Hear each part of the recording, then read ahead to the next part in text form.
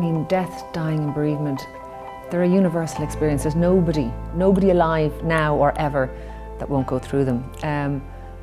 But for my money, I don't think we spend nearly enough time talking about it. And I think that's very difficult for people experiencing it because it isolates them, because they're going through something enormous, this transition from living to dying, or a family member is going through that transition from living to dying, and they're going through their own grief and their own bereavement. And not nearly enough is said about it. And I think for something that is so universal, to be so little discussed is slightly strange. But I also think that it does isolate people who are experiencing it because they don't feel necessarily that they can share their emotions, their fears, their hopes, and what they're going through. And I think that makes it harder for them than it needs to be. And I think that talking about the truth of what it is like and sharing experiences and discussing the pitfalls and the unexpected things that happen during that whole process is a very important thing, because I think it helps, and I think it helps people who are going through it. Very often when somebody is going through the process of dying, or in fact their family member is going through the process of dying, for a period of time that defines their life. And yet they don't even necessarily feel that it's valid to come and ask for help with it. They don't necessarily feel that they're allowed sort of say, this is very hard, what can I do to ease this pain or to ease this burden?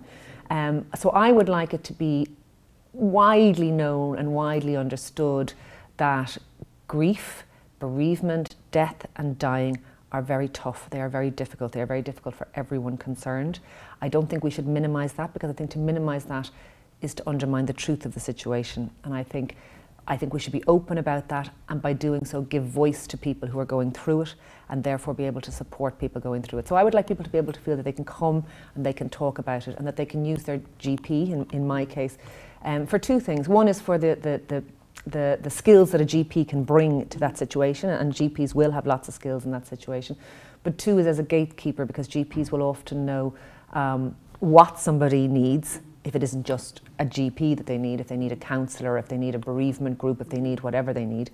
But they will know what they need and where to get it, or where to send that person. So I think, to be honest, we need to give people permission to talk about this, that we need to hear their truth, because I think sweeping this one under the carpet doesn't help, and in fact may contribute to the difficulties and the pain they're experiencing.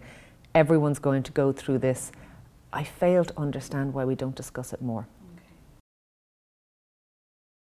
I suppose one of the first times I gave this much thought at all was when I experienced bereavement myself, and I would have to say very honestly that it totally blindsided me, because I had no idea from looking at other people go through it, or from what I had heard, just how bad it was. I thought in my naivety that grief and bereavement would be tough but manageable. That would be what I would have thought. And yet I would say that it completely floored me personally, that I almost felt that I was so hollowed out by grief that I actually, and I think this is probably true of a lot of people who lose somebody, that I didn't really know how to function in my life without that person in my life, because they were such a sort of seminal part of my life.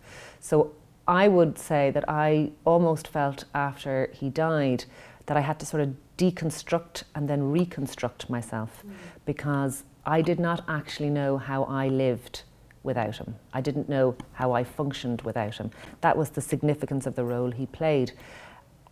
And I didn't expect that at all. No one had ever described to me just how dreadful that would be. And I didn't expect that at all as an adult woman who was married, running a business and raising children. So I had no idea how badly I was going to be affected. Now, I'm talking about this fine now, but it's several years ago. But when I did start to speak about this, and it is no coincidence it took me years to talk about it, but when I did start to speak about it, people came out of the woodwork to say to me, that's exactly what I felt. That's exactly what happened to me. How did we not know it was this bad? I almost felt like I had joined a club that I didn't know existed. I felt that I had become one of the bereaved and I now got it, but that I hadn't known about it beforehand. And I felt, as a doctor I should have known about this, but as a human I should have known about this too, and I didn't. And I don't know what that says about me, but I don't think I'm unusual in that. I think that that was very much a universal experience. And there was waves of grief. People talk about the stages of grief being sort of, you know, the stereotypical anger, denial, shock, all those sorts of things. But people don't tell you things like, for example, the amount of fear you feel. You're filled with fear almost all the time because you're not sure you can actually go on, or you're not sure you can actually live this life without this person in it. You're terrified. And grief and fear feel very similar, and no one ever told me that. Other things that I didn't know is that as you start to get a little bit better, as you start to kind of come to terms with your grief, I didn't realise you'd start to feel guilty. You'd start to feel guilty that you were actually moving on, and that you'd start to feel like a bad person.